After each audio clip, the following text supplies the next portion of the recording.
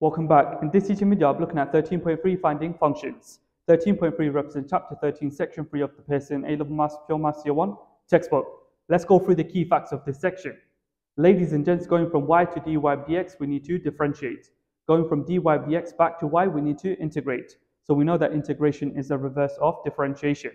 Alternatively, you can write y as f of x. Going from f of x to f dash of x, we need to differentiate. Going from f dash of x back to f of x, we need to integrate. Using this particular concept, we can write down y is given by integrating dy by dx with respect to x. Alternatively, you can rewrite this as f of x is given by integrating f dash of x with respect to x. So if we carry out this integration, we get that f of x is equal some function g of x plus c, where c is the constant of integration. Now, if a point A, x1, y1 lies on the curve y equal f of x, you can find the complete equation of y equal f of x by substituting x equal x1 and y equal y1 to find c, the constant of integration. Once you've got c, you put it back into the function, and then you get f of x equal g of x plus your constant c. Right, so these are the key facts of 13.3 finding functions. I'll be implementing these key facts within exam-style questions. Let's have a look at exam-style question 1. dy by dx is equal 3x to the power minus a half minus 2x square root x, where x is greater than 0. Given that y is equal to 10 and x is equal to 4, find y in terms of x, giving each term in its simplest form. Ladies and gents, what I'm going to first of all do is rewrite the second term so that it can be integrated. So we've got 2x square root x, which is rewritten as 2x multiplied by square root x is the same as x to the power a half. Okay, so we've got 2x times x to the power half. This power of x is 1.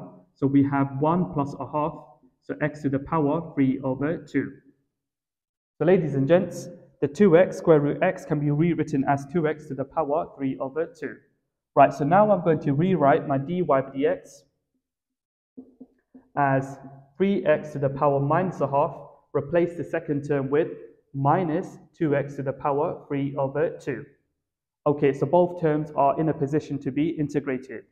To work out y, we need to integrate the dy over dx with respect to x. So y is given by the integral of 3x to the power minus a half minus 2x to the power 3 over 2 with respect to x. So now I can carry out term by term integration.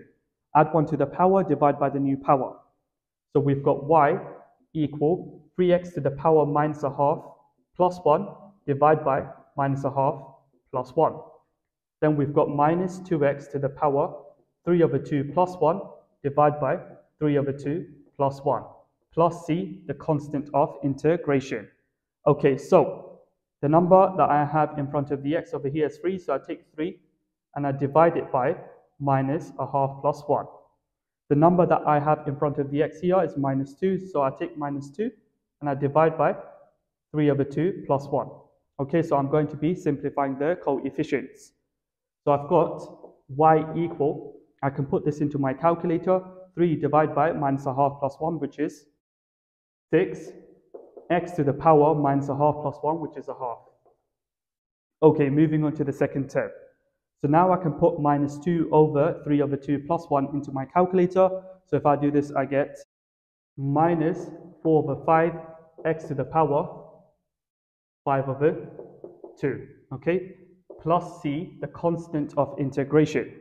We're going to substitute these values into this equation in order to generate an equation involving c, the constant of integration.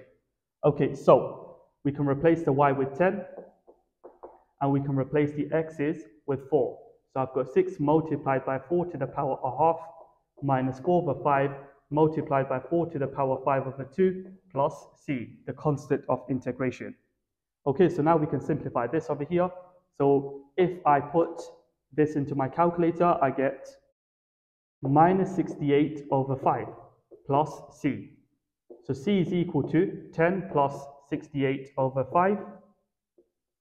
Hence c is equal to 118 over 5. To get the final mark, I can write my complete equation for y. So I've got, therefore, y is equal 6x to the power a half minus 4 over 5 x to the power 5 over 2 plus 118 over 5. So that there, ladies and gents, is y in terms of x. This completes exam style question 1. Moving on to exam style question 2. A curve has the equation y equal f of x where x is greater than or equal to 0. Given that, first bullet point, f dash of x is equal 4x plus a square root x plus b where a and b are constants. Second bullet point, the curve has a stationary point at 4, 3. Third bullet point, the curve meets the y-axis at minus 5. Find f of x, giving your answer in its simplest form. Ladies and gents, let's have a look at the solution. Firstly, we know that f of x is given by integrating f dash of x with respect to x. So, to work out f of x, we need to integrate the f dash of x, which is 4x, plus a square root x, which is the same as a, x to the power a half, plus b, and we are integrating with respect to x. So now I can carry out term by term integration. Add 1 to the power, divide by the new power. So I've got f of x is equal 4x to the power 1 plus 1, divide by 1 plus 1, plus ax to the power a half plus 1, divide by a half plus 1, plus bx plus c, the constant of integration. Now I'm going to simplify the coefficients. We can start off with 4, divide by 1 plus 1. That would just be 2, x to the power 2. Then we've got positive a, divide by a half plus 1. That would just be positive 2 over 3a, x to the power a half plus 1, which is 3 over 2, plus bx plus c, the constant of integration. Okay, let's have a look at the second bullet point. The curve has a stationary point at 4, 3. Let's write this down.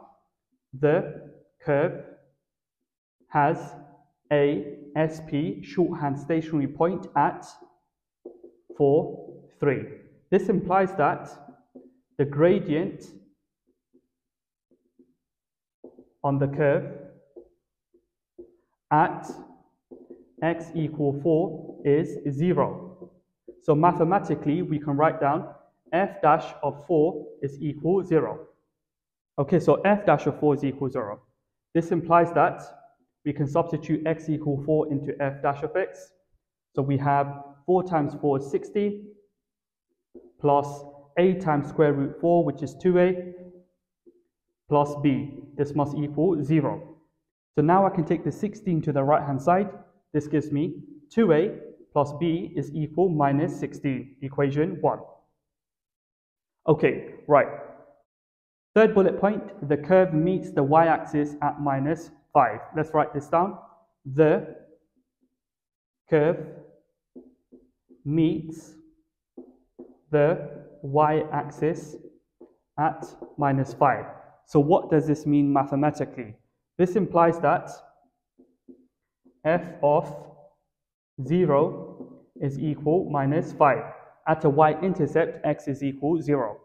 Right, so I can substitute x equals 0 into my function f of x, which is over here. Right, so I've got that becomes 0, that becomes 0, that becomes 0, then we're left with c. So c must equal minus 5. Okay, so now I've got my constant c. Right, so I can put my c equal minus 5 back into the f of x. So f of x is equal 2x squared plus 2 over 3 a x to the power 3 over 2 plus bx minus 5. Okay, now the curve has a stationary point at 4, 3. This means that 4, 3 lies on the curve. So now I can write down this point over here, 4, 3 lies on the curve y equal f of x. This implies that f of 4 is equal to 3. When x is equal 4, y is equal 3. So now I can substitute x equal 4 into my f of x. So I've got 2 multiplied by 4 squared plus 2 over 3 a multiplied by 4 to the power 3 over 2 plus 4 times b is just 4b minus 5. This must equal 3. So 4 squared is 16, 16 times 2 is 32, 32 take away 5 is 27, plus 2 over 3 multiplied by 4 to the power 3 over 2 is just 16 over 3a, okay? Plus 4b is equal 3. So we've got 16 over 3a plus 4b is equal 3, take away 27, which is minus 24, equation 2. Right, so I've generated two equations involving a and b. We need to solve them simultaneously. So I've got 2a plus b is equal minus 16, equation 1, and 16 over 3a plus 4b is equal minus 24, equation 2. Solve simultaneously. Okay, so if we do this, we get a equal minus 15, b equal 14.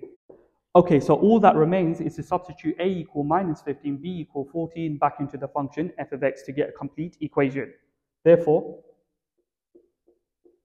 f of x is equal to x squared. 2 over 3 multiplied by minus 15 is minus 10. X to the power 3 over 2 plus 14 times x, so that's just 14x minus 5. So that there is the complete equation for f of x.